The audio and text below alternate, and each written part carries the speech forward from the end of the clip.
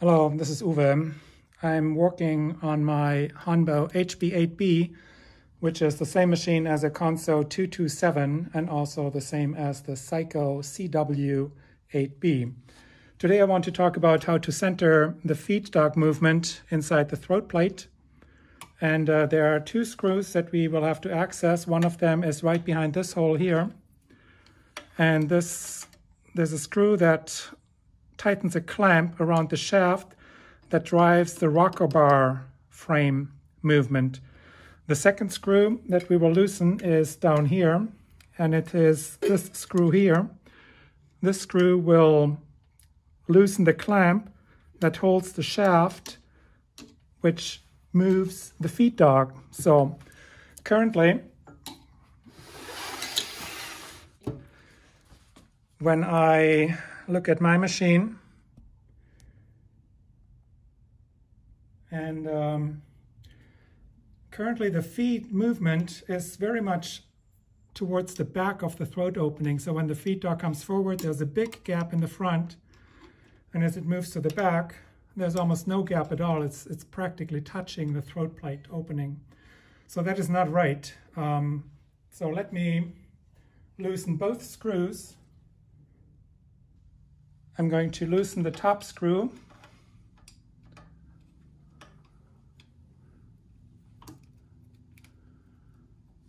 Once I've loosened this screw, I can freely move the needle rocker bar. So this allows you to move things independently.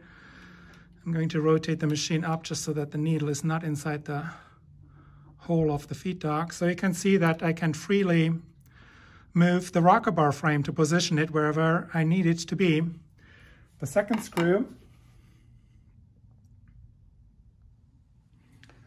I'm going to tilt the machine back and loosen this clamp.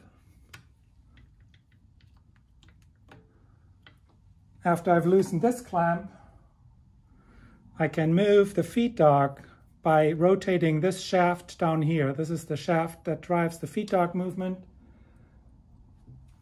I can use small pliers to grab the shaft, and I can move the feed dog like so. So you can see that I can move the feed dog independently, and I can move the rocker bar independently. So what I want to do, it was against the very back, the feed dog was, I'm going to move it forward just enough to, I'm just guesstimating the gap that it used to, that I wanted to have when it's at the very rear of the movement. And then I'm going to adjust the needle bar position so that the needle points right at the center of the hole. And in this position, I'm tightening both screws again.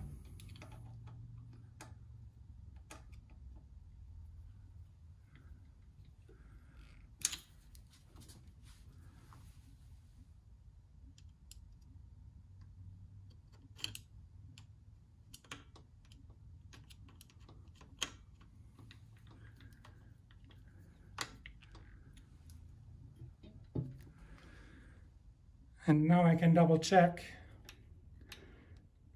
the movement of the feed dog and needle. So as I turn it, it comes to the front. There's still almost equal gap here in the front as it is in the very back now. So if I flip the reverse lever, you can hopefully see that the movement now is much better balanced and centered in the opening of the throat plate.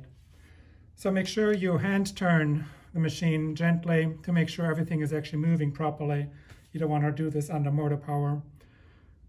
After you're happy with the position, go back and tighten the screws again, so to make sure that they don't slip as you're sewing, because bad things will happen if those clamps let go while you're sewing. Hopefully this helps. Good luck. Bye-bye.